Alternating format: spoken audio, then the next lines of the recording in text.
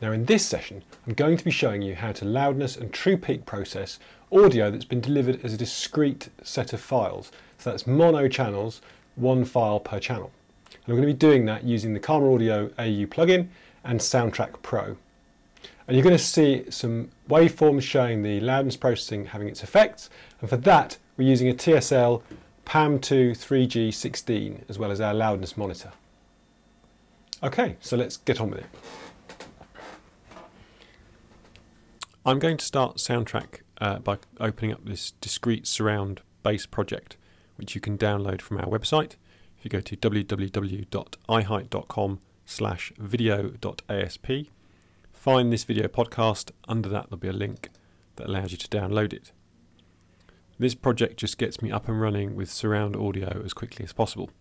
It has a set of 6 tracks which defined, and I've already used the surround sound mixers to ensure that each track is uniquely and entirely associated to a particular speaker in that surround system. So if you go through and explore them, you'll find they're all parked on their own particular speakers. So what I'm going to do now is bring in my audio. There we go. So I've got some discrete surround audio here. So by that I mean that every channel is a mono channel in its own file. And you can see here the file names tell me which channels I'm going to allocate to. So I'm just going to drag those and place those onto the right tracks on the timeline. This is now building up my surround mix from my discrete audio channels.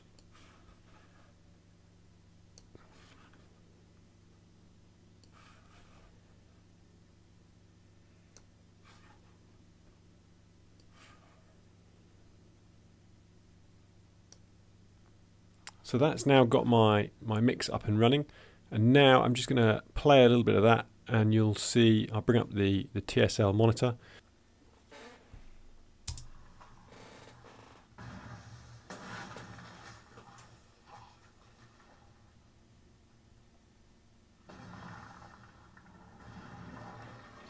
Now I'm just going to play a couple of minutes of this, and you can see on the PPMs we're getting significant peaking over PPM 6. And on the loudness you can see that we're going into the red. In this instance we're looking at short-term loudness, and we're targeting -18 LUFS based on a 4-second short-term loudness window. So everything in the red is going above that threshold.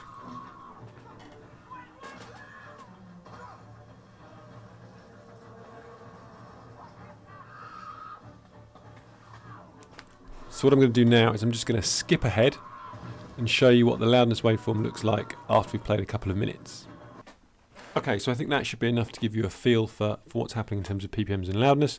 As you can see on the TSL monitoring system, we've got significant peaks over our target loudness, and we were seeing a lot of PPMs peaking into the red.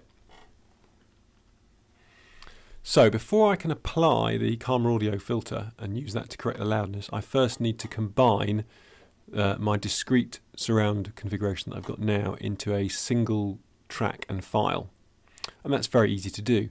If I just come to the file menu and I choose export, I can export my current project, and what I'm going to do is I'm going to pull up a preset that I've created which I've called Discrete Surround Track Combine, and you'll see that what that's doing is it's exporting the master mix as a WAV file, and importantly it's unticked the create multiple mono files. So this will export all 6 channels in a single WAV file, and then after export I've selected send files to new tracks, so that will automatically import my exported file back into the project and place it on a new track for me. Now I just need to give it a name, so we'll call this combined, and I do want to replace it. So it's now exporting my discrete 6-channel surround into a single 6-channel WAV file.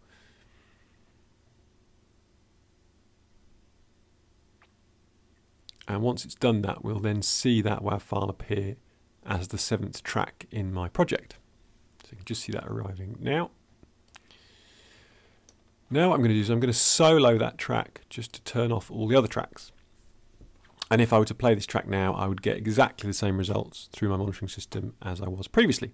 So now we're ready to go. Soundtrack will now understand that those 6 tracks are a surround mix, and I can process that file. So I'm going to go to the Process menu, under Effects, iHeight Compliance Suite FC, the KARMAudioAU filter. Up pops my filter parameter box, and at the moment we're UK based, so we're, in this particular instance, we're going to target short-term peak. I could equally be working in BS1770 integrating mode, which would be more appropriate for people who are trying to comply with ATSC 85 in the US, or I could use EBU R128 gated integrating, which is becoming the predominant standard in Europe. But for the time being, I'm going to work with short term, just because it gives us something that's easy to see on the TSL monitoring system. And I'm also going to change this short-term loudness to 3 seconds so that it matches the dynamics of the monitoring system, so you'll see exactly the results that you expect. Let's just say apply. This is the first pass, so you hopefully saw over here that was doing the analysis pass, and now it's just redrawing the waveforms. That was pretty quick. I'm just going to reopen this and now switch this into pass 2 normalize and hit apply, and you'll see it start to process. Now this is taking slightly longer because not only are we now correcting the loudness level, we're also doing an 8 times oversampling peak processing. So this is to make sure that in the true peak domain we're not exceeding our ppm 6 levels. Now the audio meters in Soundtrack, in the same way they are in Final Cut, are peak sample meters, so you can't actually use the meters in Soundtrack to make that assessment.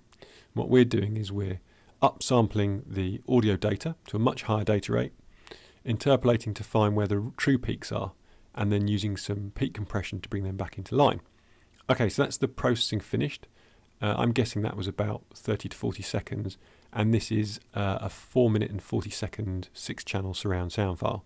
So in terms of processing speed, it's pretty quick. That's basically everything done. Just to prove the point, I'm going to play this out again through the TSL monitoring system, and this time you'll see the results after the loudness correction has been applied.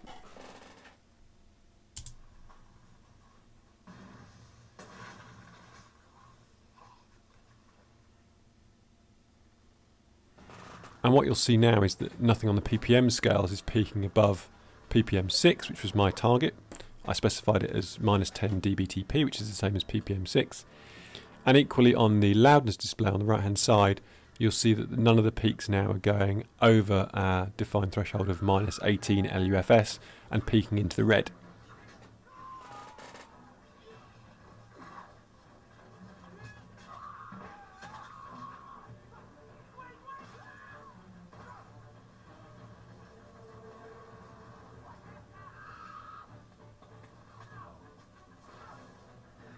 And again, I'm just going to skip on to about 1 minute and 20 in so that you can see, and you'll get a comparison of the 2 waveforms that we had.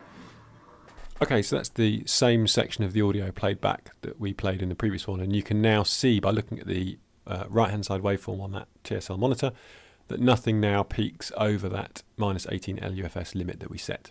And the KARMAudioAU has done its job. So now I've done all my loudness processing. What I'm going to do now is just export those files back to discrete mono-based audio files. So if I come up here into File Export,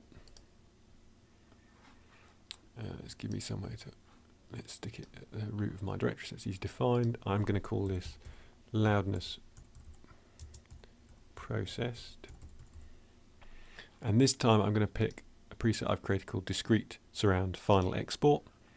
In this case, I've ticked the Create Multiple Mono Files, and I've set the After Export option to be none, as I don't need to bring these back into my surround. That's going to export now, so that's now exporting 6 discrete mono surround sound files, each of which will have information appended to the end of that file name telling me which channel it's associated with.